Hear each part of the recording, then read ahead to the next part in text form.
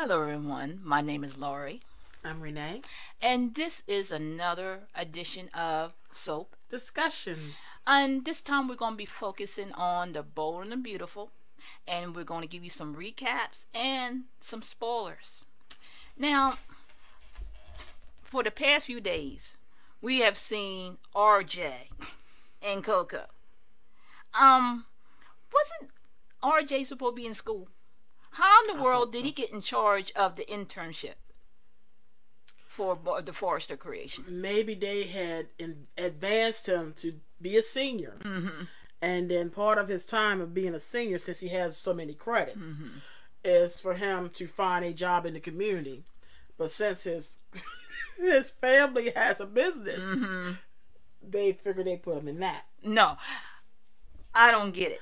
I mean, wouldn't I it think be that was plausible, though. no? You know? I think that's where you leave it to Steffi, Rick, and Ridge, because they are more of a closer to the senior of on in the company. But they're trying to give him a story. It's not working. But the thing is, they're moving it where Coco and RJ are starting to fall for each other. Well, we could see that coming. But the thing is, what I didn't understand with Ridge the other day, he sat there and said all the Spectras are pretty much no good. They do all this stuff. But did not Ridge forget that there was Macy and CJ? Yeah, they're already up and up. Yes. So why didn't he exclude them out? Because he's rigid, he's a fool. I know, and he's always right? He's not right. So this is just my thought. I think they're going to try to make RJ and Coco the next Macy and Thorne. It's possible. Yes. I mean, it's all the signs are there.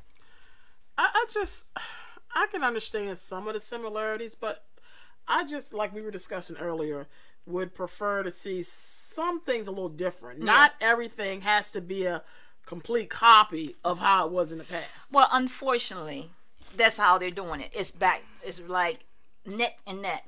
Where they was going with, Sally Jr., having her own thoughts and fashion and stuff, which was good. Yeah. Finally, the Spectras are getting their own instead of have to steal. But then they had to have Bill Spencer conniving and stuff and get that man to go and write a bad review. Now, why? All for a building? That he doesn't need, I'm sure. Yes.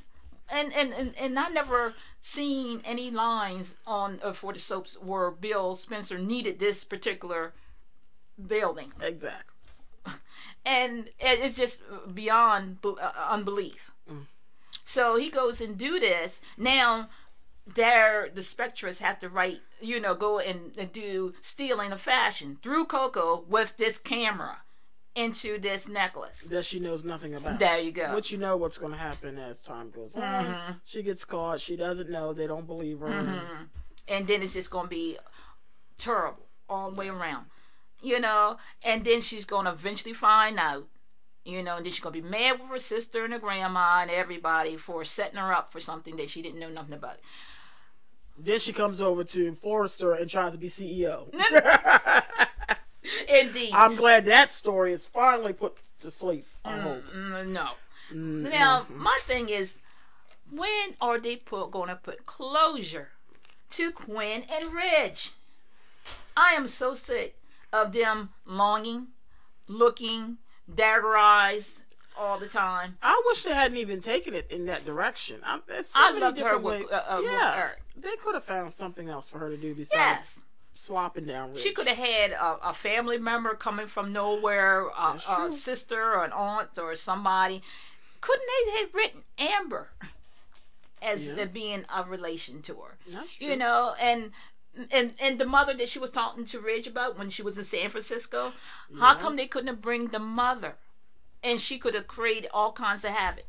That could have been an option. I would have thought that would have been a better option than peeling her, Quinn and Eric apart. And it would have given more dimension, more storyline.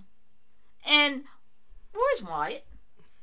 He's been like really missing in action. Wasn't he supposed to be on the Spectra team? Not yet. But he was talking with Sally, right? Sally Jr. No. It's what's his name? Rick. Thomas. Oh, okay. Thomas has been talking and lip locking with Sally Jr. Get it right. I'm sorry. But I'm just saying it's just really funky right now because until the secret is out, if the secret comes up, because you know it is. Yes, but what are we gaining from this? Is they gonna once what Eric and them find out? Will Quinn's picture on the mantle get ripped off, and another one comes from nowhere, or somebody else being replaced? Will it be Eric Forster himself? I think it should be. Because I'll tell you, these women on this mantle is just not working since Stephanie. I'm just saying. But another thing I've been loving is at the end of each of the soap operas that they had a flashback. Yes. Now I loved it when they showed Amber and Rick being in the car and everything that went there, and with Amber being with Usher. Yeah.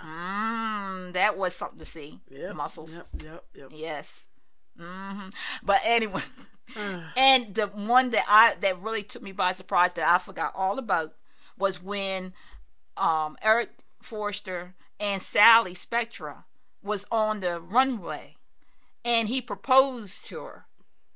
And Stephanie, looking all simple in the background, couldn't believe it.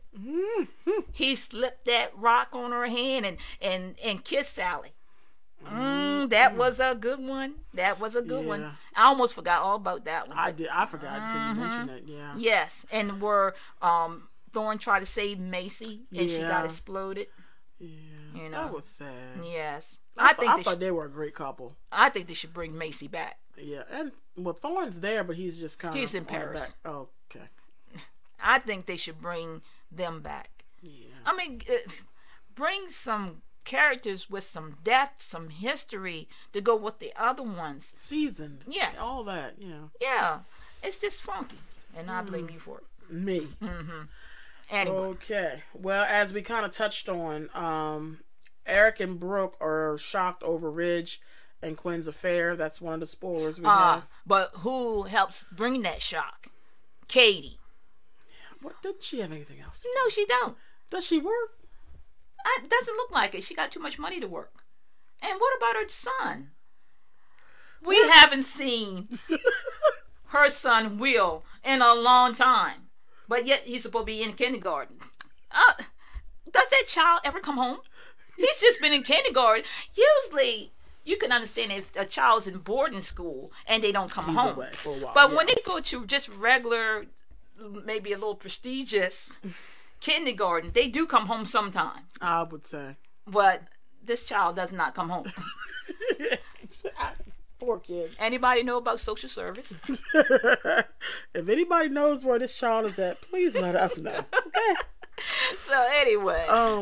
And Coco has a camera planted in her necklace to spy on Forster Fashions. Now this is going to get that poor child in some major trouble. That's sad. She's not even going to know what's going on, but... But, it's all in love and war of fashion, right?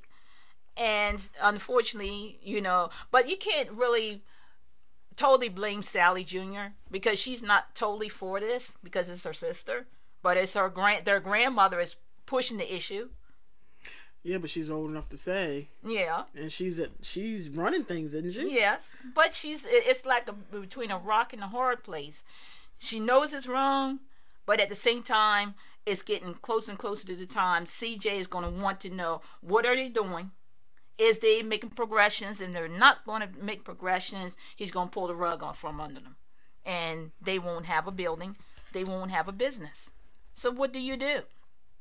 Unfortunately, they're doing the wrong thing. That is true. So, this concludes another episode of Soap Discussions. Thank you all for watching. Continue to tune in every week. We'll be posting new videos. Please feel free to subscribe to us on YouTube. We're on soapdiscussions.com. We have a Patreon account. Follow us on Twitter. And check us out in the near future for podcasts. Thanks for watching.